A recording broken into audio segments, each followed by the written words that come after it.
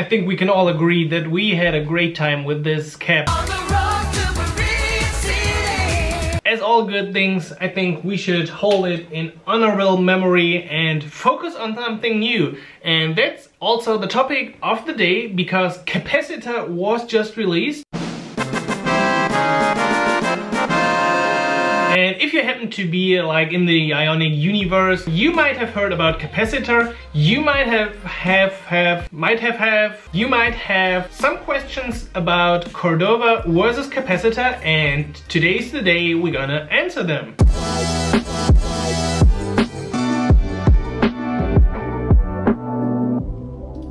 To be honest, I actually haven't worked a lot with Capacitor so far. I didn't join like the beta stuff, and I just wanted to play it a bit more safe because I'm too old for the betas, you know. Now I've been in the Ionic 4 beta and a lot of versions, and it's a lot of confusion if you're creating code around it on beta versions that constantly change. So this time I just wanted to play it safe and wait for the final version, which happened to be released like last week or so. And therefore everything that I will tell you in this video is based on the things I have read about Cordova and Capacitor over the last time, my very limited own usage, and also the experience that I just had by going through a few of the documents and trying out things that I will show you in a second. But before we actually get into the details, let's just quickly talk about it. Capacitor, for everyone who has no idea what this is about, is basically Cordova 2.0, okay? Cordova has a lot of issues. It's a great project, is really a project that will still exist for a very long time, I guess, and Ionic is also supporting Cordova still in the future, so don't fear anything dramatical in terms of that. But Cordova has some issues, and with Capacitor, Ionic tries to improve some of the flaws that Cordova has, and also give you as the developer a unified API that you can use on both iOS and Android, but also everywhere the web runs. Excellent. Because, you know, Ionic is betting heavily on the web. Ionic is very confident that the web will basically win. That means Capacitor plugins also work in progressive web apps, as we've seen progressive web apps a few weeks ago, and also in Electron apps, because they are basically also just your packaged web application, and also just inside your browser. At the same time, there are also a lot more like structural changes when using Capacitor, but I will talk to you about that later. Let's just give it a real try and look how it feels and how it works. I honestly don't know where to start this journey with you, so I think the best thing is to just start on the same page where I started like an hour ago. The native bridge for cross-platform web applications. Is important to point out that also with my other videos in this vlog format, I try to not only focus on Ionic developers, so basically everyone working with web components or building websites and trying to get cross-platform stuff working can use Capacitor. So it is not something that we can only use with Ionic, just like Cordova that we can use in other projects as well. There are a lot of cool things, native access to SDKs in a pretty much easy way, of course, cross-platform, easily used with Ionic, open source, extensible, and web native. Okay, so there we go, get started. What I did is something that you can also see in the last video I did just this week on using Capacitor. And you can actually use Capacitor in two ways. Either you can add it to an existing app, or you can also actually, where is it? It's not in here. Okay, here we go.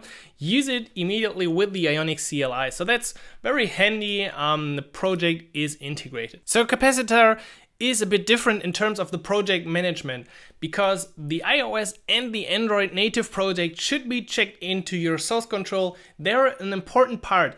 So with Cordova, you have like a config XML that will automatically configure and build the native project, and you don't really touch them. With Capacitor, you really get access to them. You can easily open them through the Capacitor CLI, and they're really an important part of the whole idea behind Capacitor. So what I did is I created a project and I just tried out a few things, and I just want to show you what I did. So one thing that's working pretty well is using capacitor core plugins that work out of the box. So there are not too many plugins out of the box, just a few essential APIs. And once you start your project or you add capacitor to your project, you can use them. And they are imported just like this. Import plugins from capacitor and then extract the plugin that you want to use. In this case, for example, the geolocation. So no installation of additional Cordova or Ionic native packages so far. And then in your code, just like you're used to, you can use those plugins and do whatever you want with them. And of course, I have to show you or prove that it's working. So let's start my tracking. I don't know where my, yes, there we go. Actually, I got a few other locations from some testing before. So let's stop this and let's start it again. And there we see this is where I live. And you see we're right now on the browser, and I can also bring in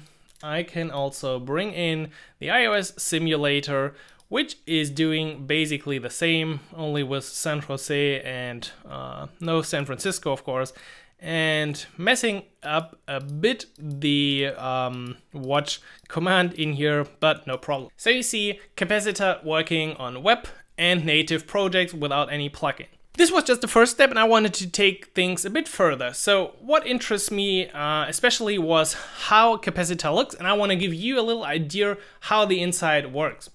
So if you inspect your project, you will find an iOS and Android project, which are basically a native project. So I will do an example with the iOS project.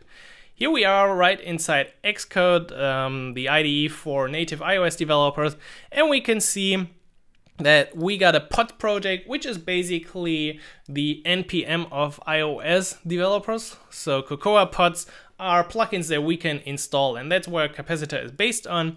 And if you go down the road, you can find the native capacitor plugins that are already bundled in the beginning. So somewhere should be like the camera from the plugins. There we go. So this would be the, I always remember the command to hide the console because it is Command-Shift-Y on a Mac, and it's always, why is there an error? So it's easily something you can easily remember. So on the Mac, Command-Shift-Y. Why is there an error? All right, so this is the implementation, and basically the same like Cordova, right? With Cordova, you also got native code for iOS and Android that is bundled into your application. It works in the background, but with capacitor, we don't have to wait for the platform ready, so there's no Cordova magic going on. We can immediately go into those plugins. So we got the pod plugins, and now I wanted to take it another step further, which is developing my own plugin. And this works pretty great given the capacitor CLI to generate a new plugin. So that's what I did. This brings up a little dialog to insert some information, nothing really fancy. And now I should somewhere find my project. So here is the motherfucking T. The project that was generated using the capacitor CLI plugin. Come on, please. It's not that hard. So this is the basic plugin overview. Of course, you got an Android folder, an iOS folder, we got the web folder, so we can define all the functions in this plugin. I just changed like one line. What I wanted to do is return something, and in the beginning you already got all this structure, so I didn't do anything in here. The only thing I did was changing this echo function, which is the demo or testing functionality in the plugin, to return not only what we added to it, but also a special key to join the Ionic Academy, which is, if you happen to be new, my place to help you with Ionic, and of course in the future as well capacitor. So I went down to the web file, I changed the web, I changed the Java code for Android, and I also changed the iOS code inside the Swift file. So a little disclaimer, of course you need to know about iOS, Android native development and native SDKs to write your own plugins. Still, they are a lot more convenient to write, I would say. So I created a Cordova plugin in the past and that was really a pain. And this basic structure for a plugin worked pretty flawless out of the box. So what I did then was I built it, hit npm publish, and the outcome is hopefully in my packages, so ignore all the rest. They're like, I don't know, nobody's using them. Here we go, Simon Native Epic plugin. With that plugin, I went to my own application and I simply installed it right with npm. This was really done like in 10 minutes. So once I got my Simon Native plugin installed, I was able to import the Simon plugin from Simon Native and then use the Simon plugin to echo whatever, and then use the special field that we added. And now watch out for this. There we go, join the Ionic Academy. And also, if you don't trust me, here we are on the native device. Oh, and one cool thing, I'm just at this moment running a live reload, so I could now easily change whatever in here. So let's say, I don't want to alert this, but YouTube go 100K. I save this and I wait a few seconds to rebuild the project, and then our native project will automatically reflect the changes. So that's not really something new for Capacitor, but with Cordova I had problems in the past and this time it really worked great. To wrap this video up, one last thing. So, nope, that's not what I wanted to show you. This is about Cordova. So you might now fear that you cannot use Cordova in the past and you're bound to Capacitor if you switch. Stay calm! Wait! Everybody calm down! Well, that is not true. You can simply npm install your Cordova plugins, and of course I tried this out for you. So I picked a random plugin, was the Unique Device ID plugin, and I installed it. So I can prove, no, just Unique Device. There we go. I installed the Unique Device ID package for Cordova and also the Ionic native package, and then I used it as advertised, or as you've always used it from Ionic native ngx, and then I just alert the UUID of the package. And guess what is happening? If I tracked, it comes out with the unique, what is wrong with this word? Device ID. And also, if I now go ahead and check out the native project, I would see that in the development pods, there's Capacitor, Cordova, Cordova plugins, and there we go with the unique device ID. I don't know why I have some problems with that word. Capacitor is also bundling Cordova plugins into this native project. Whenever you make any changes, either have the reload up and running, or simply run npx capacitor sync your platform, and then Capacitor will check your project. It will copy all the iOS assets, then it will find a Cordova plugin, it will find a Capacitor plugin, which is the one I developed, and then update the dependencies in the project, and boom, everything is ready again. So really, this is now the project ready, and the live reload would work, because with Capacitor, we don't have to rebuild the project, but let's talk about this in a different setting as a conclusion. Capacitor works a bit different, but as you've seen, it works pretty good. You can easily use the out-of-the-box plugins, which are just a few essential plugins. There are community plugins, which are actually not so many yet, but you can also still use all the Cordova plugins pretty easily. The only big change is about the project management of the native project. So as I said, Capacitor uses a different approach. You gotta work a bit more with the real native project, but I think this is a great way, because the config XML and the abstraction layer was sometimes really scary and didn't work that well. And now, given the fact that you're basically in full charge of the native project, you can do all the changes, add the permissions and all of this, and nothing will be gone once your fellow developer is working on the code.